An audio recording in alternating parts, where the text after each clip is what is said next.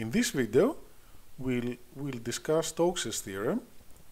We will be kind of descriptive, and for more details and proofs, there are some very nice references shown here, and interested students who should go and read them. So, in order to explain the theorem, we have to make an introduction and say what are manifolds with boundary, and then show how to define volume elements and an orientation on the boundaries. So let's state the theorem. The theorem says, let's say that I have a manifold with a boundary, as shown here. This represents the manifold, which is given by the surface here, which represents its boundary, and the manifold is the interior of the surface together with that surface here. So of course this is just pictorial. We will later explain what is a manifold with a boundary and what is its boundary. So let's consider n-1 form that is defined on M. Then Stokes' theorem says that if we integrate this manifold only on the boundary, this will be equal to the integral of its exterior derivative over the whole manifold M.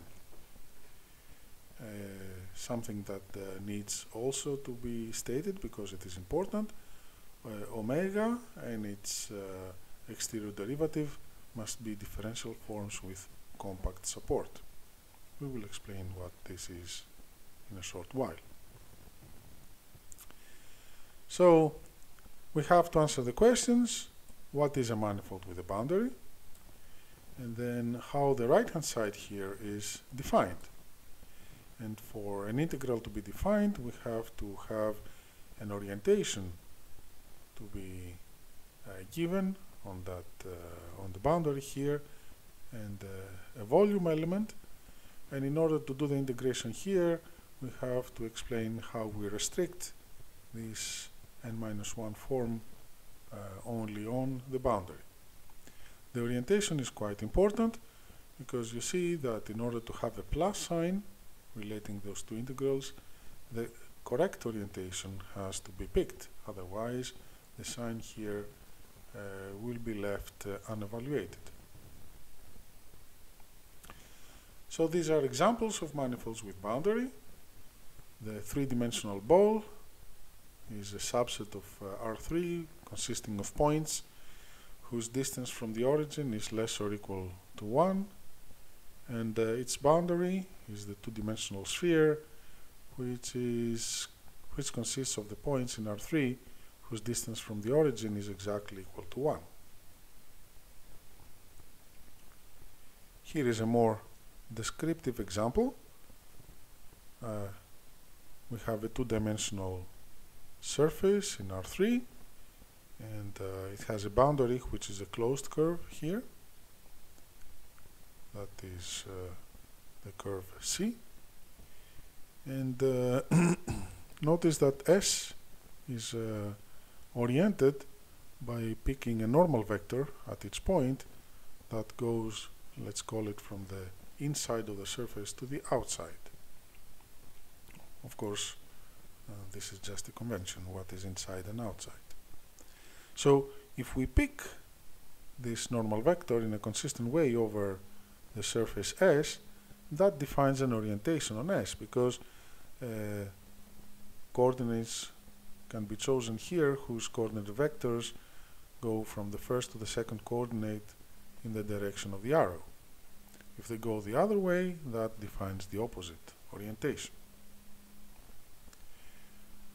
Notice also that there is an induced orientation by this choice.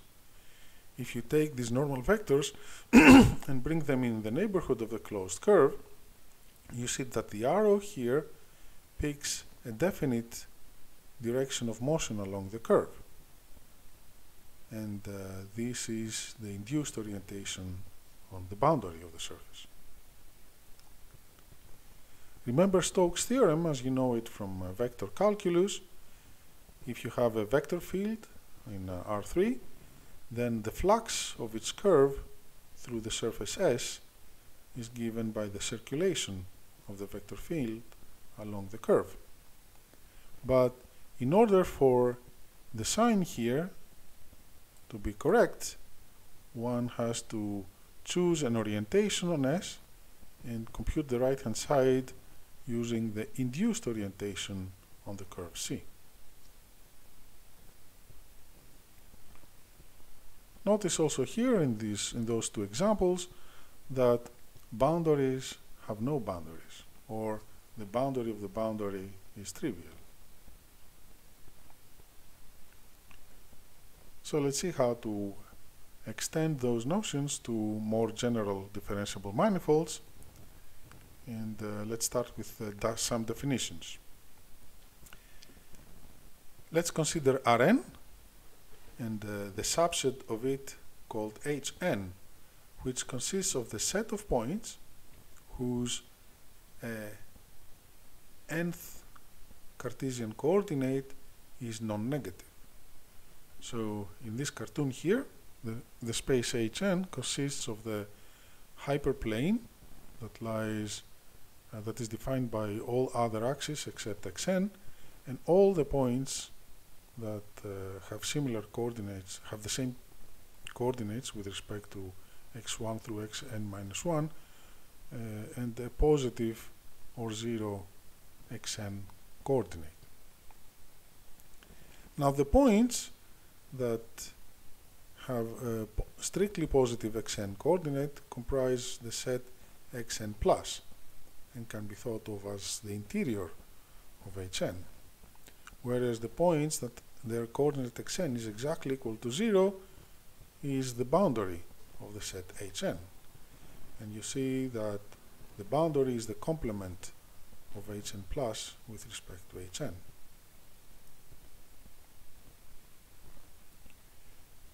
Hn is a topological space with respect to the relative topology induced by Rn.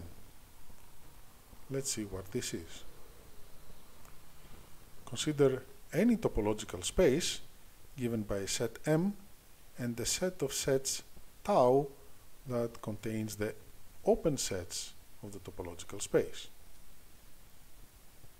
And then take any subset of M and make it a topological space using as open sets the intersection of any open set in M with the space S. This defines the relative or subspace topology on the set S and makes it, of course, a topological space. There are many topologies, of course, on any topological space, but here S becomes a topological space with this particular topology. And this is the topology that we are going to consider in the case of Hn. So let's consider first Rn and take an open set of Rn, which is an open ball or a union of as many as you wish of those.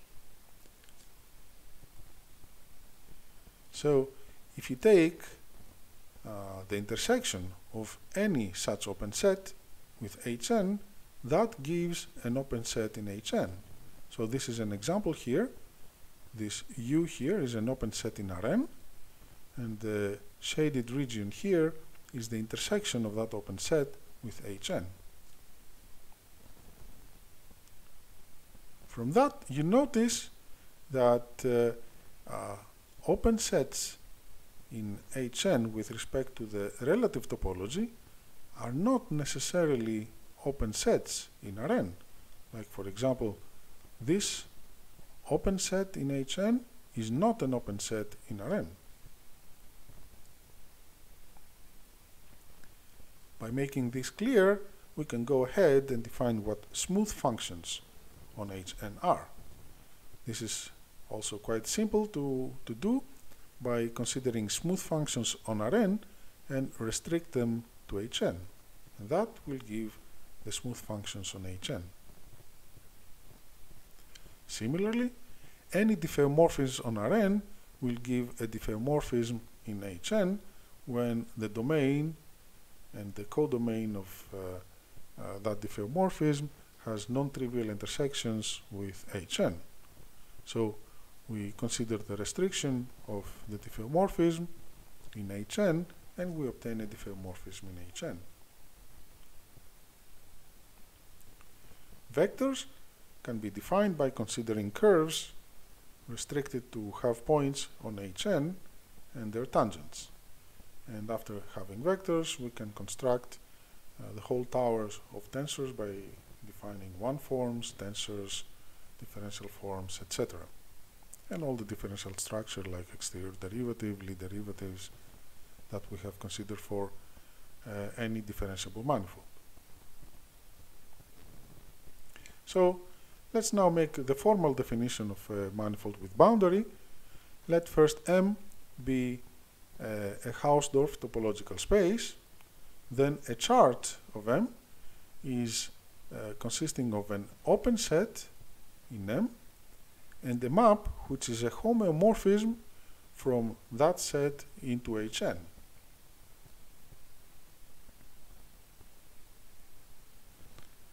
The differentiable structure is introduced by considering coordinate transformations. So if we have two different charts, Ui and Uj, with coordinate maps chi I and chi j, then the map taking us from the image of the intersection of Ui and Uj into Hn into the image of Ui intersection Uj with respect to chi j is a differentiable function from a region of Hn to another region of Hn, a diffeomorphism. A manifold of boundary has two separate classes of points. The first one are the manifold points. A manifold point, which can be thought as being in the so-called interior of the manifold, are points that they have a neighborhood U such that under some chart the image of U is in Hn plus and contains no points from the boundary of Hn. So this will make the space of manifold points, which we denote by M plus. The boundary points consist of the points that are the complement of M plus with respect to M. So any point that does not belong to M plus is a point that lies on the boundary of the manifold with boundary. Notice also that if we have a chart on M, then when we restrict it to the region where U intersects its boundary, that will give us an n-1 dimensional chart on the boundary. And that makes the boundary of the manifold with boundary an n-1 dimensional manifold.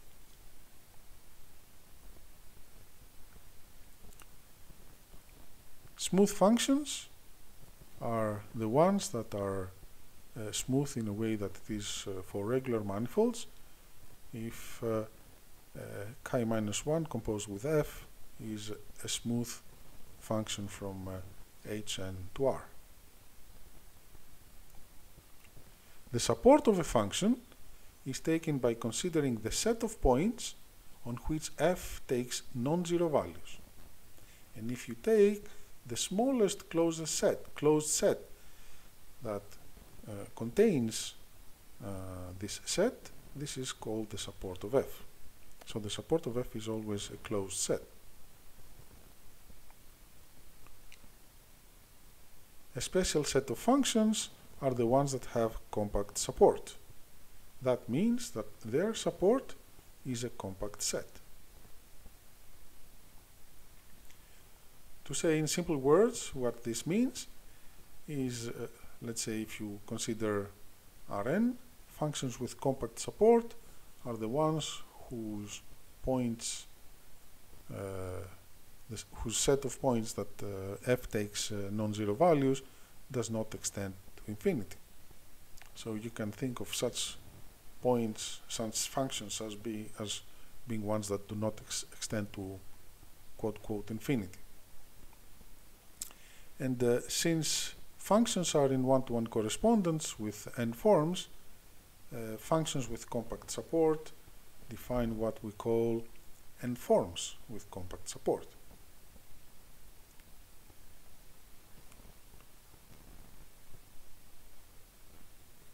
Then we go ahead and define what are vectors in a manifold with boundary, and as in the case of a manifold, these are vectors that are tangent to curves in M. There are special curves whose all points lie on the boundary, and these define vectors that are tangent to the boundary. The rest of the construction of tensors is straightforward.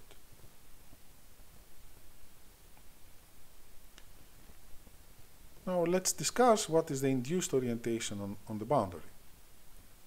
Let's start with a chart on M such that U has a non-trivial intersection with the boundary of M.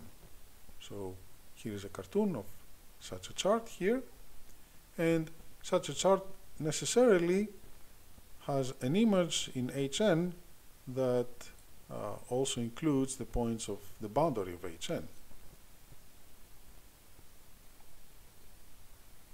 We know that if we pick an n form on M, then if this is a volume form on an orientable manifold, that defines an orientation on M. Now consider the vector minus dn.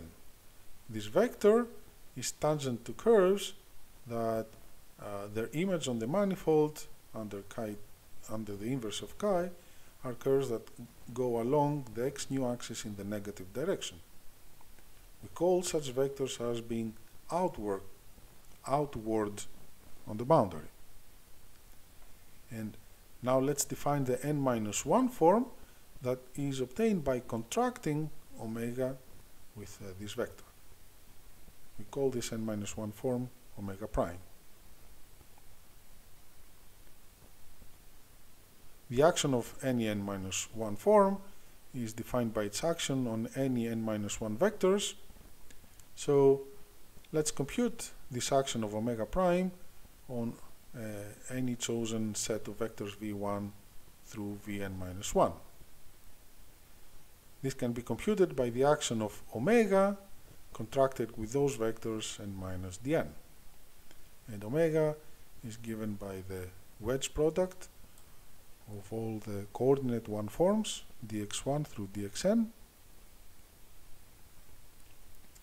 And one way to write down the result is by computing the determinant of the matrix constructed by the images of all those vectors with respect to the coordinate 1 forms, and laid down in this two-dimensional structure here that makes a matrix, and then compute the determinant.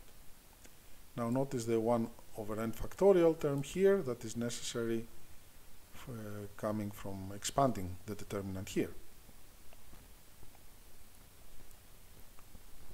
Notice now that the first column of this matrix is easily computed because it consists of the images of the coordinate vector dn under the coordinate basis dx1 through dxn. And of course, when any dx acts on dn for n less than from 1 through n-1, that will give a 0.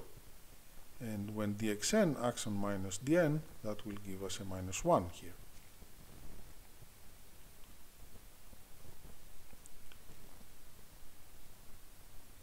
In order to compute this determinant, see the structure of the matrix. It has a -1 here, and the submatrix here on the top right position, which is an n-1 by n-1 matrix, and the determinant now can be expanded along the first column, and the result that we obtain is -1 to the n, coming from this -1 here, and the determinant of the n-1 times n-1 submatrix, shown here. But this contains the action of dx1 through dxn-1 on the n-1 vectors. And going backwards, we can express this as the action of the wedge product of dx1 through dx-1 on the vectors v1 through vn-1. We have to be careful a bit with the normalizations here. Now this is an n-1 times n-1 matrix, so there is a 1 over n-1 factorial needed to go from here to here. So there is an n factor that we end up in the denominator here. Now this formula is true for any vectors v1 through vn-1, so the n-1 form, omega prime, can be written in terms of the wedge products of basis 1 forms with this simple equation. Now you see that omega prime is well defined on the boundary, and the reason is that all vectors that lie on the boundary have no vn component in this coordinate system.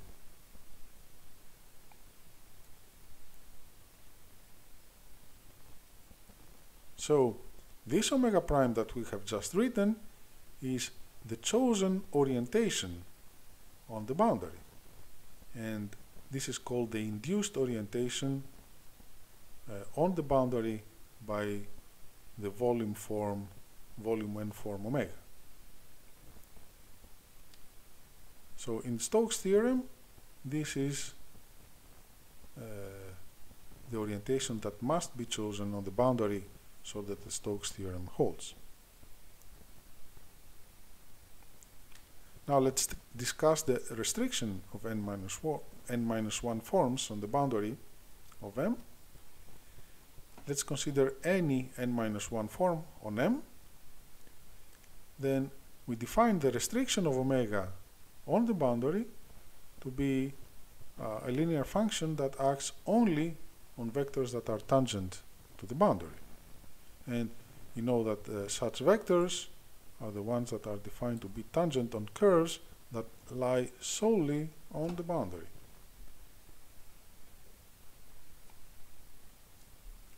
Now, any n-1 form on the manifold M can be written in a coordinate system using this equation. So, this equation here has all the basis 1 forms, but because it is an n-1 form, one of them is missing. So we have n such terms, if we want to write it this way. Each one has here a function, which we put an index mu for each term here. And then we use the notation of writing the wedge product in such a way that whenever there is a carré over a basis element, it means we have the wedge product with this factor missing. So here, this wedge product here has n-1 forms, dx mu, where dx mu is missing. We also assume that the coordinate system is such that all the points that have xn equal to 0, those will give the points on the boundary.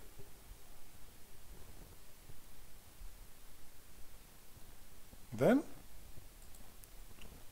let's consider a vector that is tangent to the boundary. This vector can be written as a linear combination of the basis elements d1 through dn-1. This is because the nth component is missing because we wanted this is tangent to a curve that does not lift itself above the boundary. Therefore, when dxn acts on such a vector, that will give 0 because there is no term proportional to dn. So, if you look at this sum here, you see that all the terms where dxn is present, when omega acts on vectors that are on the boundary of the manifold, they will give 0, because dxn will act on some of them and the result will be 0. The only terms that will survive are the ones that dxn is absent, which happens when nu is equal to n. So from this sum, only one non-trivial term is singled out, which corresponds to mu equal to n. Furthermore, the value of that function on the boundary must be taken when xn equal to 0, because these are the points that lie on the boundary. So, the action of omega on the vectors v1 through vn minus 1 is given by omega n, xn equal to 0, times dx1 through dxn minus 1 on the vectors v1 up to vn minus 1. So, this is true for any vector, any set of vectors, and we can write the for omega restricted on the boundary to be given by this equation here. That gives us an n minus 1 form on the boundary.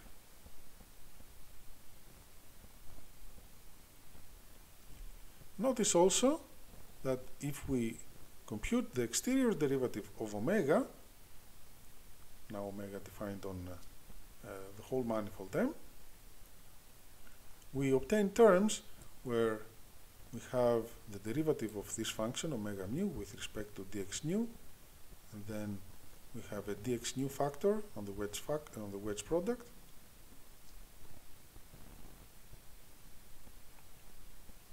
But we notice two things. First of all the terms where nu is different than mu give 0, because if nu is not the same as the absent term, it will be the same as some other factor here, and that will give a wedge product that is equal to 0. So we have to take nu equal to mu, and this sum here singles out only one term. If we want to have a common factor for all terms, we have to take dx nu and move it to the dx mu missing slot. So this has to jump over m minus 1 forms, so we pay a penalty of minus 1 to the mu minus 1. So the exterior derivative can be written using this sum here, has minus 1 to the mu minus 1 times d mu omega mu, and then the n form dx1 times up to dxn. So we already have expressions that we can use for the Stokes theorem. This goes to the integrand that has the integral over the boundary, and this goes to the integrand that goes to the left-hand side integration over the full manifold with boundary M. So we are ready now to state Stokes theorem and understand better what it means. Let omega be an n-1 form on the manifold with boundary M with compact support. Then if dm is its boundary, the integral of the exterior derivative of the n minus 1 form, which is an n form, is equal to the integral of omega over the boundary. For the right-hand side to be computed, we have to use the induced orientation on the boundary, the way we have described, and the omega that goes here in the integrand is omega restricted on the boundary. Let's see some implications of the Stokes theorem, which are simple but have very deep consequences.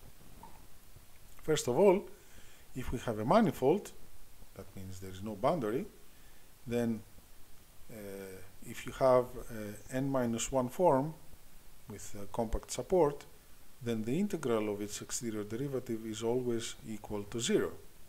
So that generalizes what we know from already for integrals taken over Rn. So if you integrate the derivative of something, that gives you 0. Now, if omega is closed, that means the derivative of omega is 0. Therefore, the integral of omega on the boundary is always equal to 0. If omega is exact, it means that there is a form sigma, such as omega is the derivative of sigma. Omega here is an n form, sigma is an n minus 1 form, and the integral of omega over m is equal to the integral of sigma over the boundary. In particular, if there is no boundary, then the integral of any exact form with compact support is always equal to 0.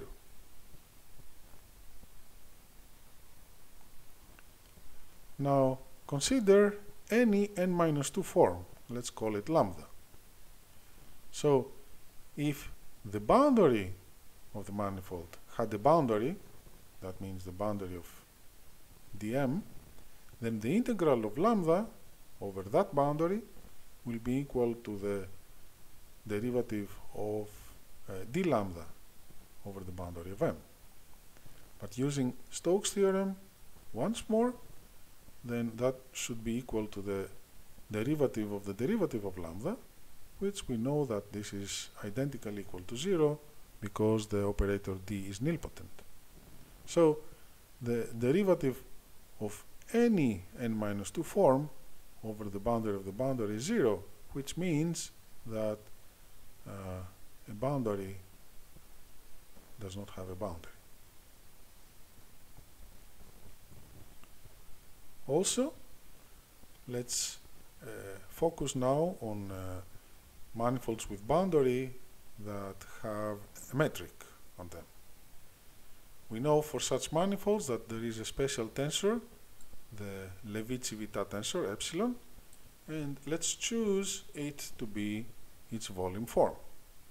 We know that this is the natural volume that we expect coming from a metric. Now, any n minus 1 form can be considered to be the Hodge dual of a vector. If you take the Hodge dual of a vector, you will obtain an n minus 1 form. Then one can show that the exterior derivative of omega, which is the exterior derivative of the Hodge dual of E, is equal to the divergence of E with respect to the covariant derivative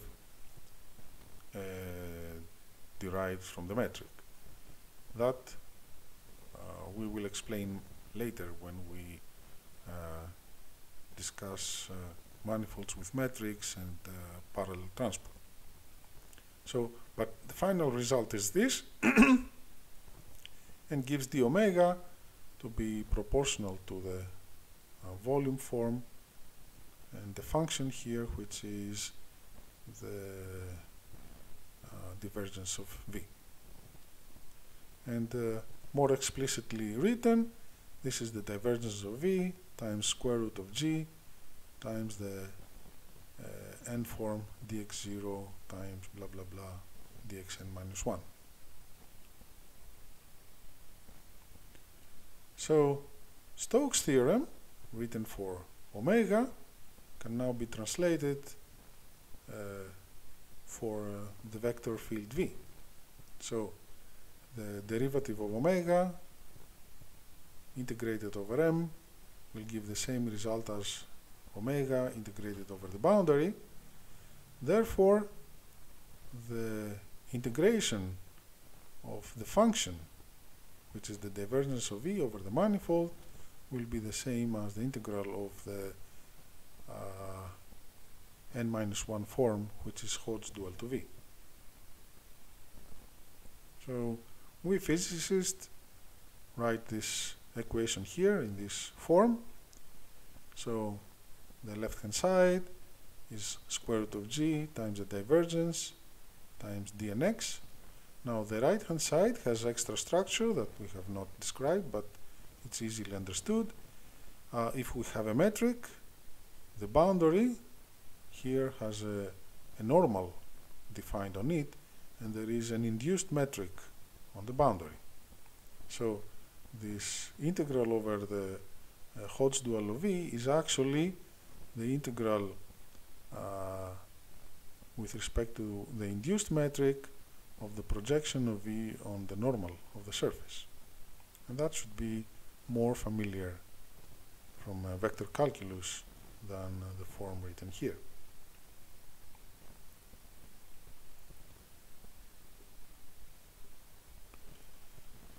So let's apply this to some simple examples. Let's consider as our manifold to be the northern hemisphere of a sphere.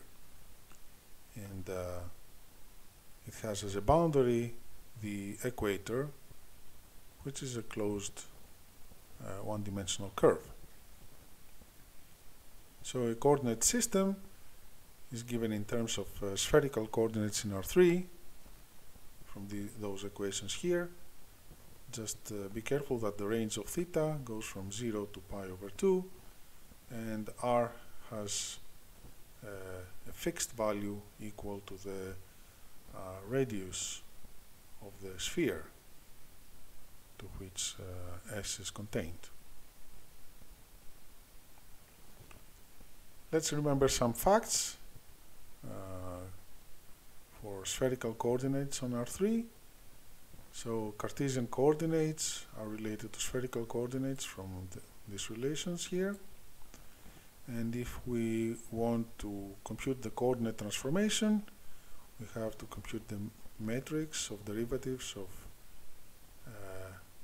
x with respect to x prime, and simple calculations give us this matrix here.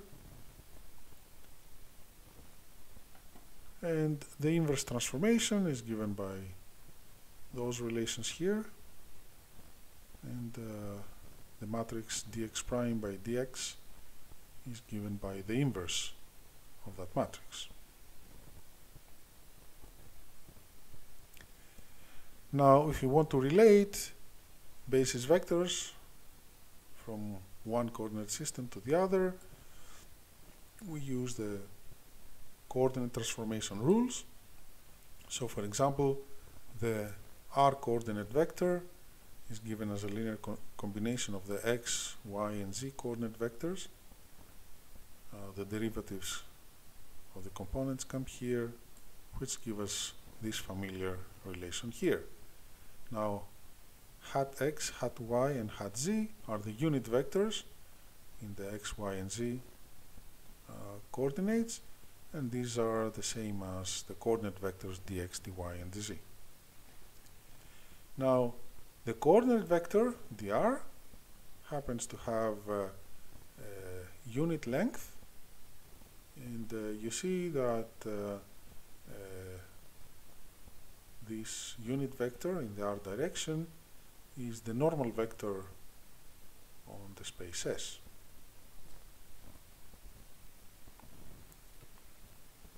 The norms of the d theta and d phi coordinate vectors are not 1, they're given by r and r sin theta respectively.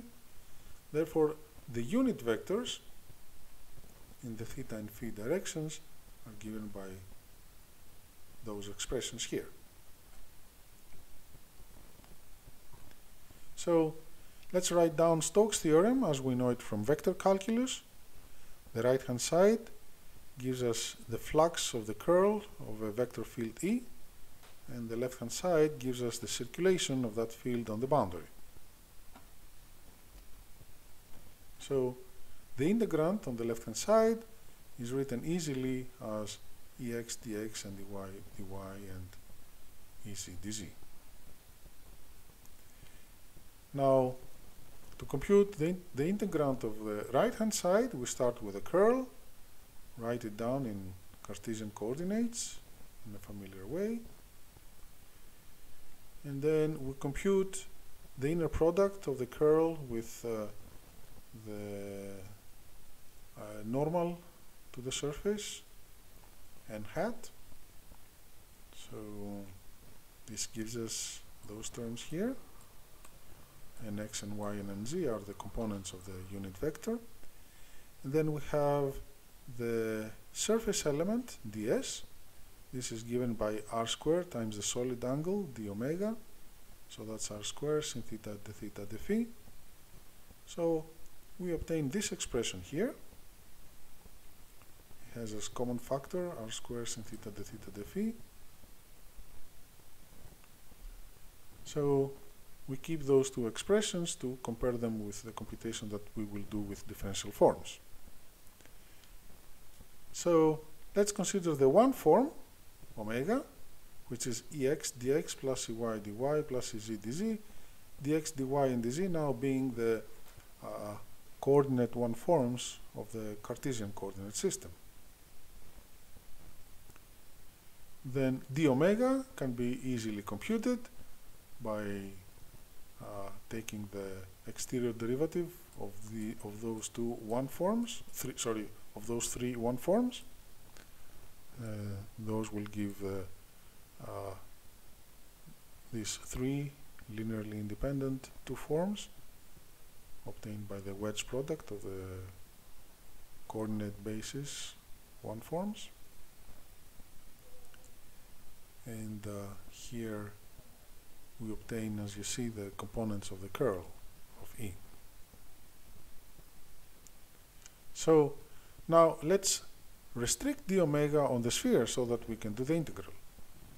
To do that, we compute the components of those two forms in the d theta d phi coordinate basis, which is tangent to the hemisphere. So if you do this computation, you obtain the action of the coordinate basis one forms on the vectors d theta and phi. These are the correct signs. And then we apply the definition of the gradient for dy, dz, and this will give us the y and z coordinates of the vectors d theta and d phi. But we notice that this combination here is nothing but the x component of the cross product of d theta and d phi. Here I remind you the expression of the x component of the cross product of any two vectors a and b.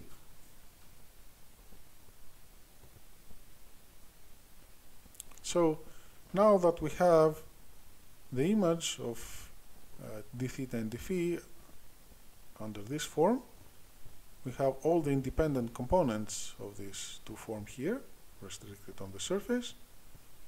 Therefore, dy times dz is the one form that is given in terms of d theta times d phi with this function here, which is the x component of d theta cross d phi. We can do a similar computation for the other two forms, dz times dx, dx times dy, and each time we obtain a different component of the cross product of d theta and d phi. But notice that d theta is r times the unit vector theta, and d phi is r sin theta times the unit vector phi. So the cross product is given by this expression, where now we have the cross product of the unit vector theta and the unit vector phi, which gives us nothing but the unit vector r. So this cross product is r square sin theta times the unit vector r. Now, if we are on the sphere, r is equal to the radius of the sphere, and the unit vector r is the normal to the sphere. So the same thing is true for the hemisphere. Therefore, the cross product of d theta and d phi is r squared sin theta times the unit normal n to the hemisphere. Therefore, d omega restricted on the hemisphere can be written in this form here, and you see that r squared sin theta d theta d phi is a common factor. So when we compute the integral, we have basically to compute the integral d theta times d phi, a two form on the two-dimensional manifold S, times the function here that is a common factor to d theta times d phi, which is this one. So the definition of this integral is an ordinary two-dimensional integral of this function, but this is nothing but the projection of the curl of E on the unit normal n.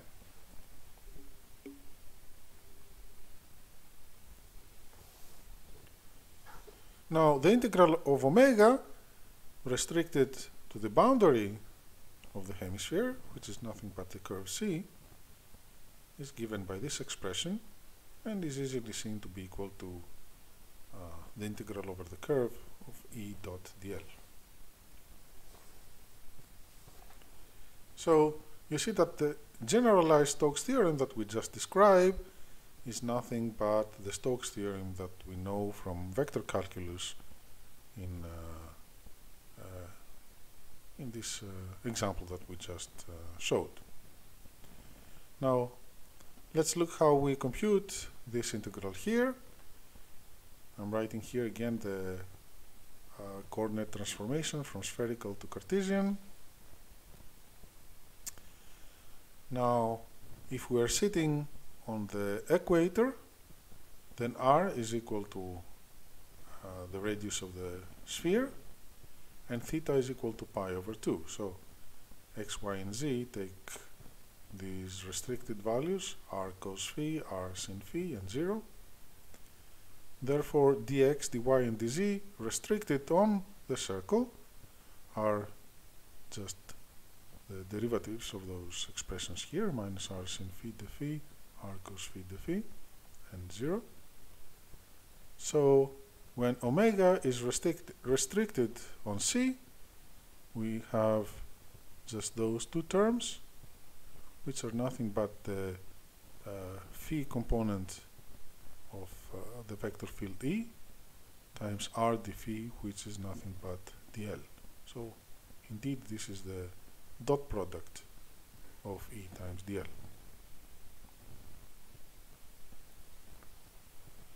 Now let's look how the Stokes theorem that we defined in this session gives us another familiar way of looking at the Stokes theorem in vector calculus. So now let's consider a vector field E and its divergence d dot E. Now if this is integrated over a volume, let's take the three-dimensional ball to be that volume, then this is equal to the flux of E on the boundary of the volume, which is S2. So that is E dot n, n is the normal to S2 times ds. To see the connection with Stokes theorem, consider the two-form sigma, and this is constructed by Ex dy times dz and cyclic permutations of x, y, and z. So that's a two-form on the three-dimensional ball.